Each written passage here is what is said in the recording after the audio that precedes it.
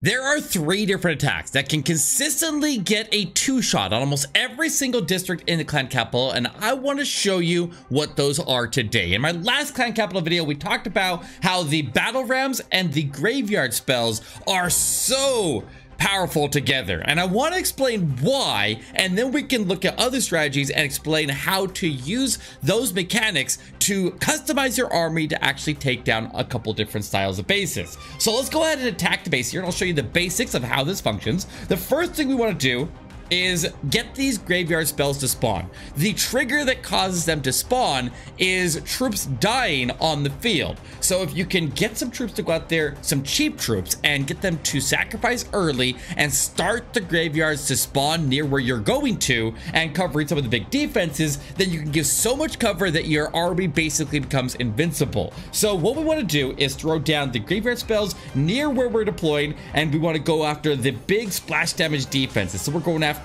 blast bows, big cannons, we're going after multi-mortars, we're going after rockets, single infernos. All the big heavy defenses is what we're primarily aiming after.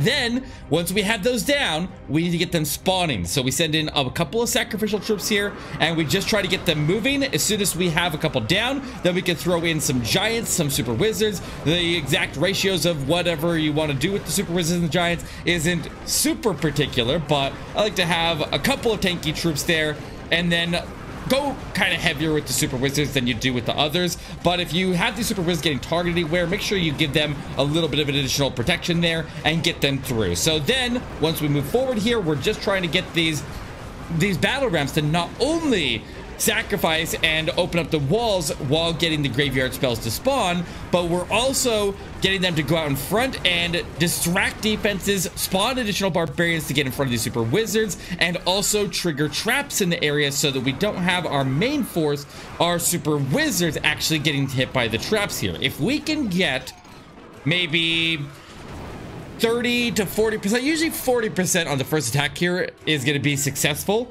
because if I can get that on the first attack, then we know that we will have the graveyard spells for the second attack, and we can easily clear it on that one. So let's go hit it again. Let's take it down. So now these graveyard spells are still active. I need to get some down on the next one, so we're gonna go one up here. I'll put this one right between the 2 cannons. I'll put one up by the blast bows, and then I'll throw one over to this corner just to give a little bit of support out there, because I got plenty across the top of the base here. So once again, we just need to get some spawning, so I'll just throw those in wherever. It doesn't really need to go to any specific spot. Then I'll throw down some giants, I'll throw down some super wizards, and we'll start to make our way forward. No real thought being put into it other than just making sure I got super wizards in generally the right locations, and I have plenty of spawning going out in front of me, so I can throw this skeleton or this extra lightning spell. If you have the additional spell slot there, then it's great. Like, this does work with, I think, most effectively when you have 6 spell slots unlocked there, because you get plenty of coverage. And I like to have a couple extra barbarians in the mix as well, just to make sure you can get these random like huts out here just cleared and just get them out of the way there. Just easy push. Like, look how effortless this is. Like, that is so easy.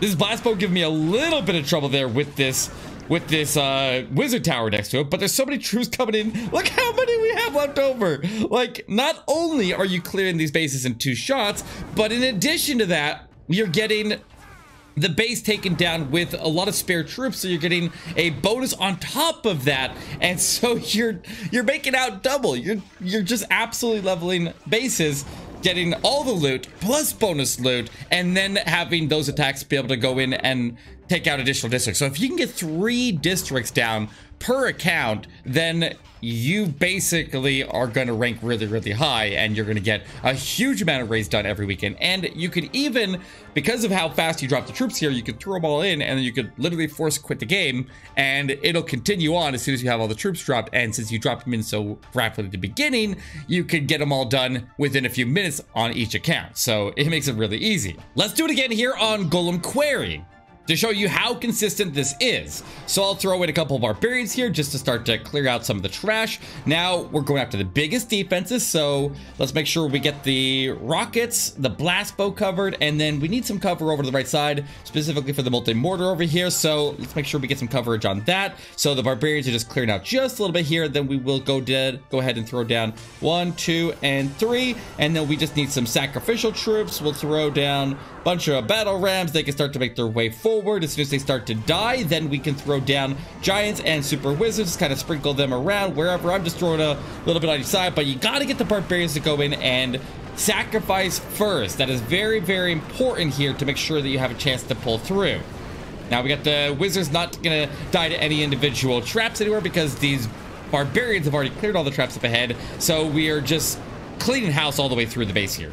And I'm already reaching that 30% here. If I can climb a little bit higher up to 40% and get out a couple of these big defenses, then there's really nothing that'll stop this into the backside. And I do really think that like Golem Quarry and a couple of those lower ones that don't have like defensive dragons are some of the easier ones to take out. Now the more difficult ones to take out are like the Dragon Cliffs and the Barbarian Camp, and then of course the Capital Peak itself. So if we can just get the 2 shots on these, then we can put a little bit more thought into those ones there, and I'll show you some different strategies on how to take those down in just a moment. But let's go ahead and finish this one off. Next attack here, we'll throw down a graveyard onto the rockets up here. We'll throw one down right in the middle of these big defenses, and then one over to the rockets on this side. Now we just need to throw down the battle rams in each of those different positions, get some barbarian spawning, and then we can throw a giant onto each side and then sprinkle in a couple of these super wizards, and then we can just continue to make... Oh, we got some other stuff going on over here. We got some graveyards still going in that area, so I'm just going to toss in these additional battle rams. And where do I want to put this lightning? I'll throw it up there, see if I can hit that backside rocket. But like, we're doing pretty solid here. There's so much distraction. These blast bows are completely shut down, and we're not going to have any resistance into the... Oh, maybe we will on this bottom one. I don't know. This one going to give me any trouble here? Get into it. A little extra force into that area.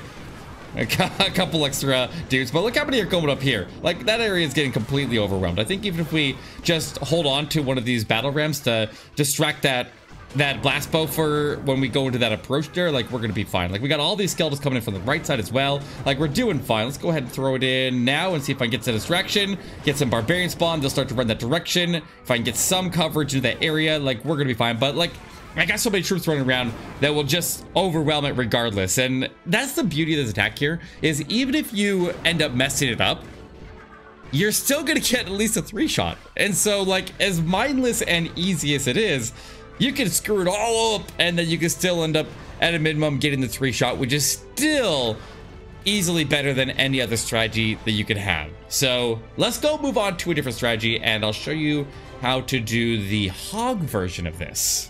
One of the bases that people struggle to get the 2-shot on is the Barbarian Camp.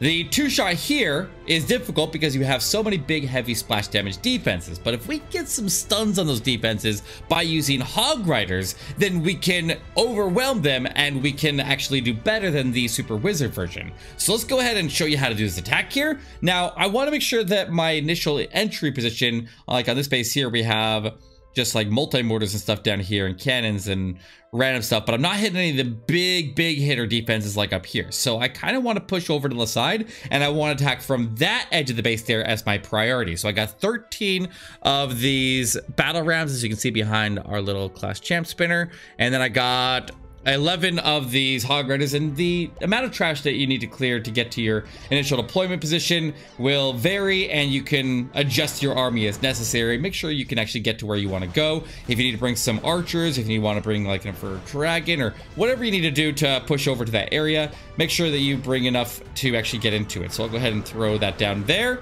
and we'll continue to push through with some barbarians. And I have a little bit of time to work with here. Like, I'm not in a big rush. I just want to push into this other corner of the base, and then I want to make sure that I have my deployment zone where I want it, so I can actually get into this area and get early access and a smooth line across that area of the base there for the hogs to start to make their way in. So that seems to be pretty decent right there. So we'll go ahead and throw down Skeleton Spell, and Skeleton Spell, and then we'll now go in with the spawners. Get some of those dudes down front, and then we'll sprinkle in the hogs down behind. And we'll just kind of push her. I'm going to concentrate a little bit heavier onto the top side here. But as soon as we get those skeletons spawning and the hogs start arriving and stunning the defenses, we're in a really, really strong position here. Like, we're not getting my deployment zone open up too much over there, which is kind of annoying, but we're doing fine overall. I can just keep these rockets and these giant cannons distracted. We're going to be in a pretty strong position here, but the big advantage of these hogs moving so quickly and then getting the stuns on top of that, don't just spam them all in. Make sure they're actually targeting individual defenses and not just broadsiding into the base there and missing half of their primary targets, right? You want to make sure that you're actually getting stuns and you're not having two hogs going after the same defense. I guess that's what I'm trying to say there. But looks like we got 54% on this one here. Maybe we can just chill for just a second and see if we get some of these giants down, so not chasing down our hogs a little bit later. Might as well take advantage of that, right? And then our next attack, we'll try to finish off the base. So look at the base here. We already have skeletons spawned over here, so we're doing good in that section. We just need to make sure we lock down, like, let's say, the multi-mortar, the rocket, and the big cannon there. I think those are our secondary targets, and we'll go see if we can make it happen now. Let's see if we can get these annoying random things out here out of the way, and then we'll go ahead and throw down boom, boom, and boom. Get that whole area of the base there under control. Then we'll throw down our sacrificial troops. And then we can start to sprinkle in the hogs. Make sure we get these heaviest hitting defenses out of the way first. Sprinkle them in. I'm trying to get onto the backside a little bit as well. Make sure we're getting over where the skeletons are spawning. Like, overall, we're looking pretty solid. Go and throw in a little bit of lightning right there, because why not? Even get a spawn on, or stun on that bomb tower. Can we get it on the double cannon here? We'll try. Yep, there we go. Got it. Or giant cannon, whatever it's called. And then we'll get another one onto the rockets. Right there. Oh, that missed. We got more. All right, we got it. This is easy. All right, there we go, guys. Like, look how overkill that is. That is a 2-shot Hog Rider graveyard spell. Definitely a very, very cool variation, and very good at taking out not only the barbarian camp, but also it does the, what is it called? The Wizard Valley really well. The Dragon Cliffs is easily the most difficult district to 2-shot because there's so many super dragons on defense. You basically have to go in with some kind of an air attack that can actually target them and take them down. We can go in with the Inferno Dragons and skeleton barrels, which will achieve the same function as the battle rams did in the previous attacks, where we just use them to generate some deaths and then ultimately generate some spawns of these graveyard spells to give us cover. And then the Inferno Dragons are doing the same function as the Super Wizards and the Hogs were. Let's just go ahead and throw down 1, 2, 3, and then we'll throw down these bad boys with some dragons behind them, and we'll start to make our way forward here. So let's try to get these skeleton barrels to go to the right spot, right? Get the base open a little bit here. All right, so we got plenty of distraction up forward there. I'm not too worried about that. Let's get these walls open. Oh, weird how things are pathing to the base here, but I want to use the lightning to hit the dragons here whenever possible. Go and get another wall open here, expand that deployment zone a little bit further forward. And I do try to delay throwing down these barbarians before I throw down the rest, because you can see how many ground skeletons were spawned as a result of these barbarians being dropped. Because if you didn't know, the graveyard spells actually spawn based on what dies. So if air troops die, then it spawns air troops. If ground troops die, it spawns ground troops. But it looks like we still were able to pick off over 50% of the base here. So maybe we can get the 2-shot on this one here. Like, it's possible.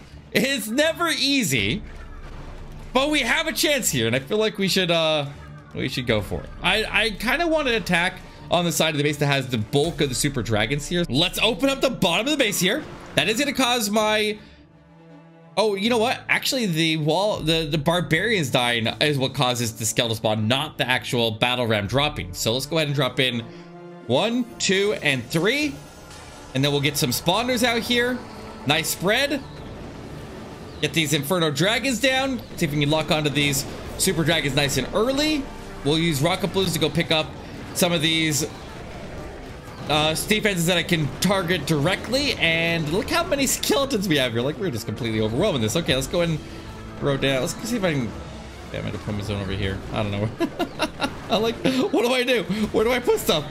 Let's throw it up there. Let's throw in some lightning onto that air bombs right there. And if I can get access to that air bombs, then I can stop a lot of other troops from dying here. I'm gonna try to go for it. Now, I don't know. I'm like, come on, just get something into the air bombs to protect that Inferno Dragon. Like, we are so close to the 2-shot here. I think we might actually end up picking it off. So that's cool. Got one more air bomb, so it's just being annoying.